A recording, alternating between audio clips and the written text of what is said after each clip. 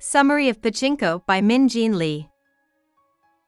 An elderly couple in the small Korean town of Yongdo starts taking in lodgers in order to supplement their income at the turn of the 20th century. Many parts of Korea are poor after Japan takes them over in 1910, but the couple still manages to open a successful boarding house.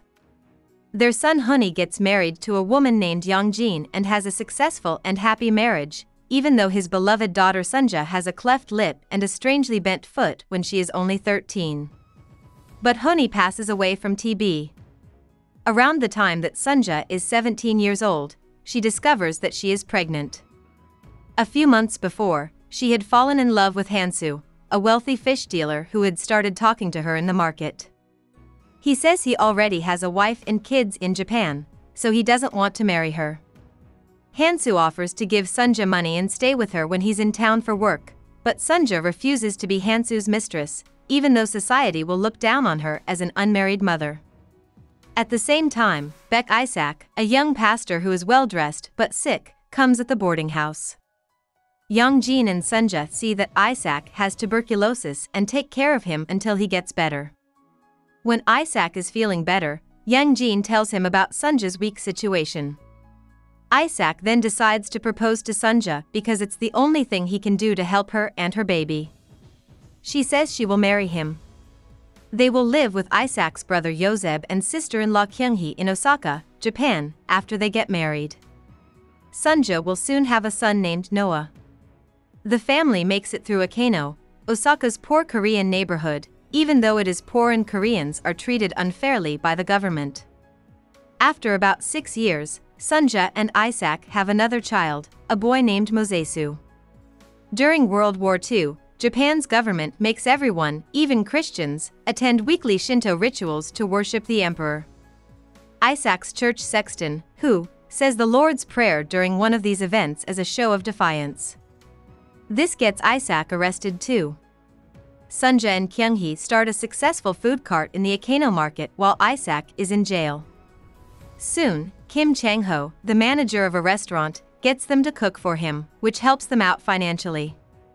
After 3 years, Isaac is finally let out of jail, but he is sick, hungry, and has been tortured. He has enough time to die at home. In the last few months of the war, Hansu shows up again and tells Sunja that he owns Chang-ho's restaurant and hired her after Isaac went to jail. He found her when she sold the gold watch he gave her as a child.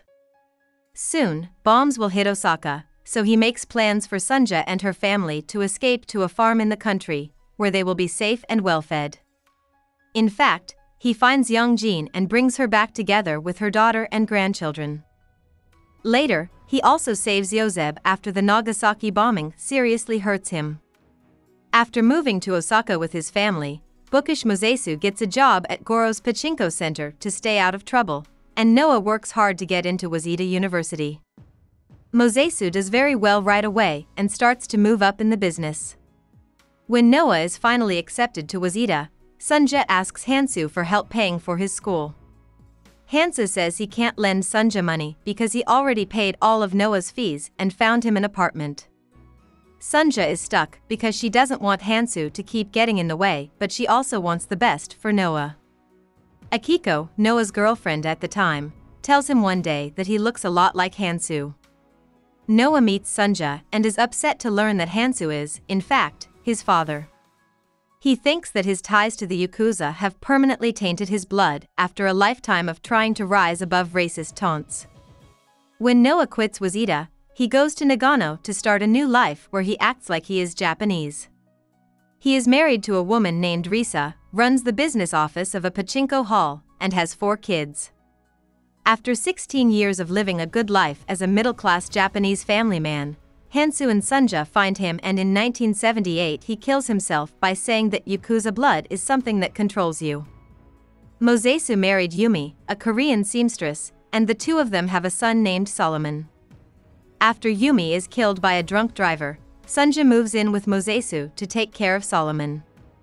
She leaves her candy stand, which has grown into a successful shop. Solomon goes to Western schools because Mosesu wants him to work for an American company one day. By the time Solomon is a youth, Mosesu is seeing a Japanese divorcee named Itsuko. At first, Solomon loves Hana, Itsuko's troubled daughter, but when he leaves for college, he meets a Korean-American girl named Phoebe. Solomon gets a good job at a British investment bank, so Phoebe goes back to Tokyo with him. Solomon's boss, Kazu, is scared of him because he has ties to the Yakuza, so he fires him after Goro helps him find an old Korean woman who is holding up a real estate deal. Solomon turns down Phoebe's offer to move back to the U.S. and marry her, so she breaks up with him. Hana, who is dying, tells Solomon that he should work for his dad's pachinko business. Mosesu didn't want Solomon to work in the shady gambling business, but Solomon believes his father is a good person, and he now doesn't think he'll ever be able to get past being an outsider in Japanese culture. Sunja sees Isaac's grave at the end of the book and learns from Uchida, the groundskeeper, that Noah had been there every day until he died. This proves that he still loved Sunja and respected Isaac's sacrifices for him, even though he was mad at Hansu and sad about his Yakuza blood. About the author. Min Jin Lee was born in Seoul. Her dad had fled the Korean War and her mother was the daughter of a wealthy priest.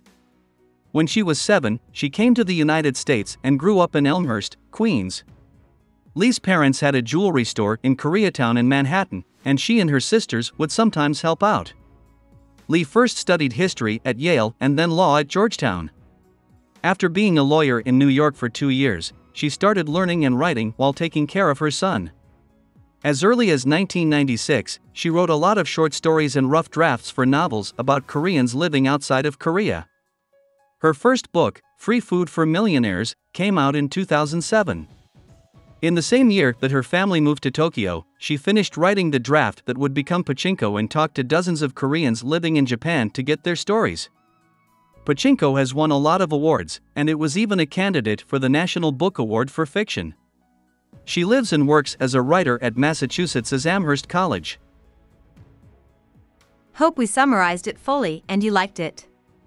Please hit the like button and subscribe to our channel so that we are motivated to create more videos.